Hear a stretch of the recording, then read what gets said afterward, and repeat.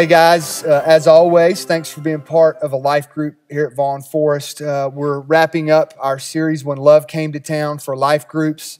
Obviously, we'll be continuing this series throughout the rest of our Christmas messages. But as life groups wind down, thank you guys for choosing to be a part of a life group this semester.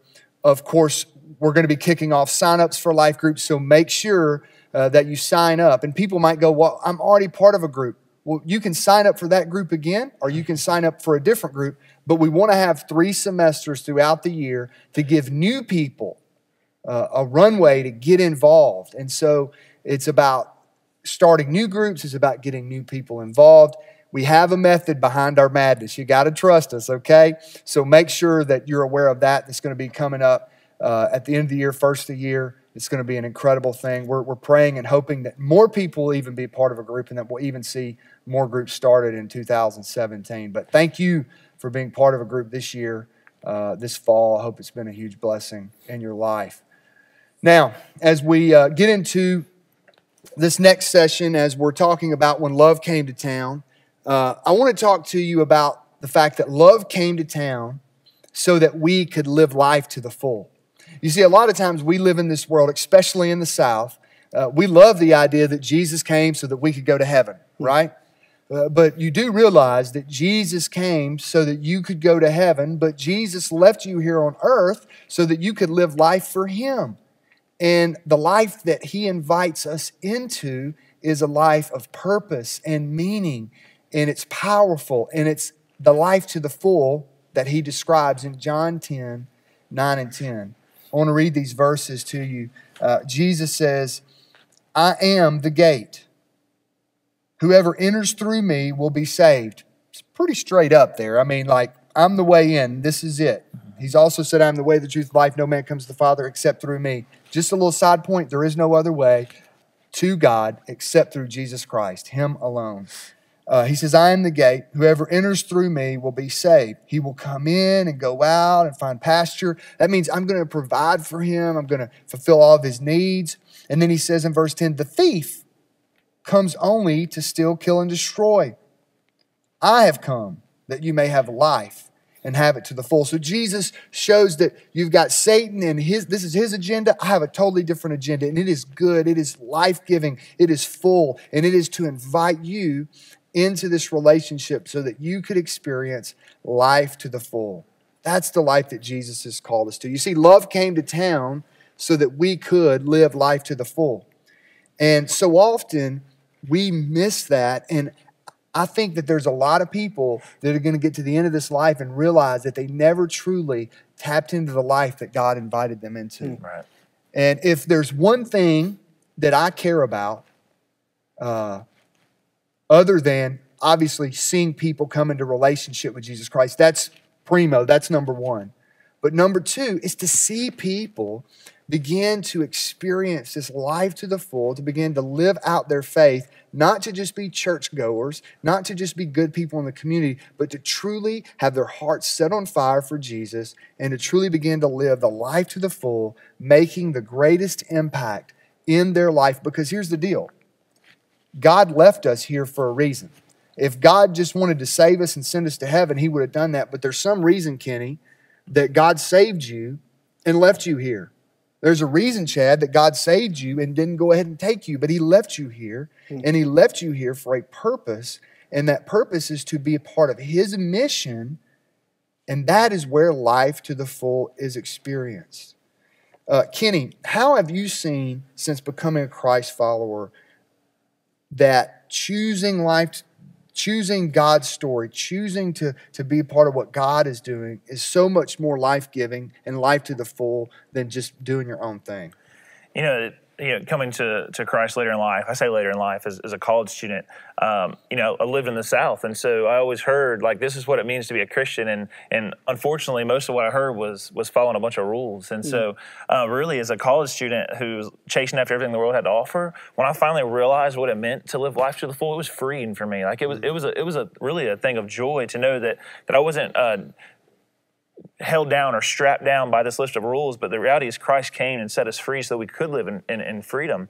In serving in student ministry, so often, like you say, the first thing, the most thing we have to be thankful for is life, a new life. But I think oftentimes when I see a student that's been church and have gone through the motions of checking the box and doing this and doing that, but when you see a student who's been in church their whole life, when they finally get it, when they begin living out their faith, really, man, that's the thing that really drives me, because you begin to see that there's so much joy in serving Christ. There's so much joy in denying self, because we see the greater thing, and that's His kingdom. And so, for me, I think the greatest thing is seeing people move beyond the mundane to really see that there's so much freedom in life when you truly serve Christ for who He is. Yeah. Well, Chad, you and I have had many conversations about, as Vaughn Forest, we intentionally try to cultivate an attractive environment so that people can come in, learn, and hear about Jesus. How much does the people watching this video, us, all the other people that make up Vaughn Forest, how much does them living life to the full have an impact on us being an attractive community for people to want to be a part of? I think it's huge. I mean, living life to the full, like what you're talking about, living for Jesus, it's what we were created for. And when folks come and they see, folks who maybe don't fully understand yet, that haven't chosen to follow Christ, when they see us excited, doing what God created us to do, engaged, going after, genuinely caring and reaching out for those who are far from Christ, that's attractive, man. And that's something that I think people see that and they think, I want to be a part of that. And again, the truth is we were all created for that. And so when you see that thing that you were created for, that tugs at your heart, that pulls at you, it makes you want to be a part of it. Yeah. Something you guys both hit on was this idea of identity. It's what we were created for.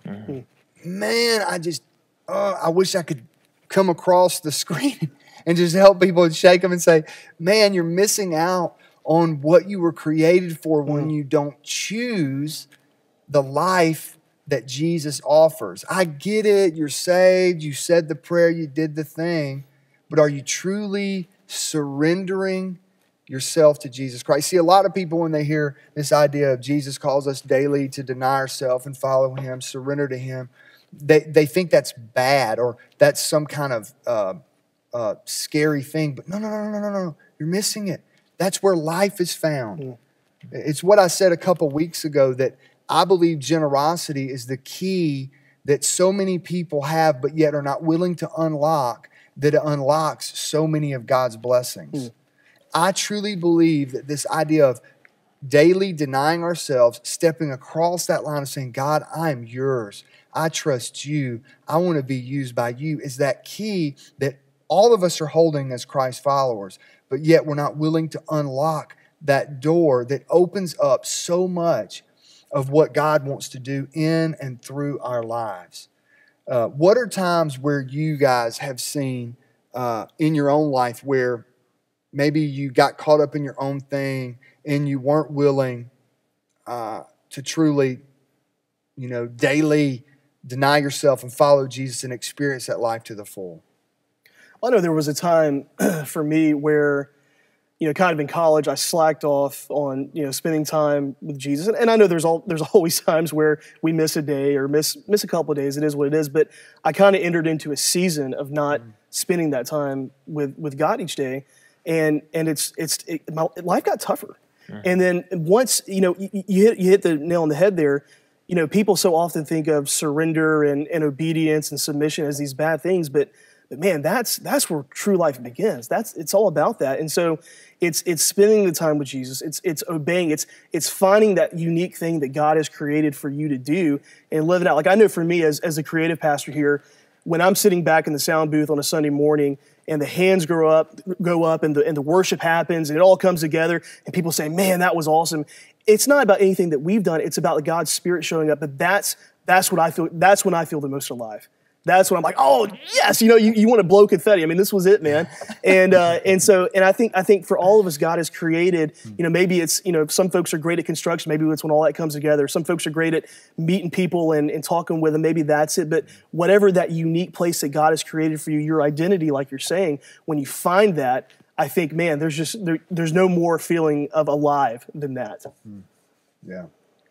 Yeah, I totally get that. And, as we move into a new year, there's always new opportunities for people to serve Jesus. Yeah. And I think serving is one of the most incredible things that we get the opportunity to do. I mean, the fact that God invites us into his family, like we talked about last week, and then this week, the fact that God has come so that we could live life to the full. It's this incredible thing that God allows us to be a part of what he's doing and to serve him. And I think that's so critical in us living life to the full. Repentance, as you named off words, those are good words. Those are good things that bring freedom. Man, as you guys continue this conversation in your groups, you're going to be talking about 3 things that we can do on a consistent rhythm where we can really live life to the full and experience this. And so, man, we just want to encourage you and encourage ourselves and challenge ourselves to be men and women who truly embrace the life that Jesus offers and to truly experience the life to the full. Because we at Vaughn Forest want to build lives that honor God. And we truly believe that the life that honors God the most is the life that's lived to the full. That's a life of worship and surrender and sacrifice and service and being in community. I could go on and on. And so that's what we're doing here. And so, man, thank you guys so much. I hope you have an incredible discussion in your group as you continue to talk about the fact that love came to town so we could live life to the full.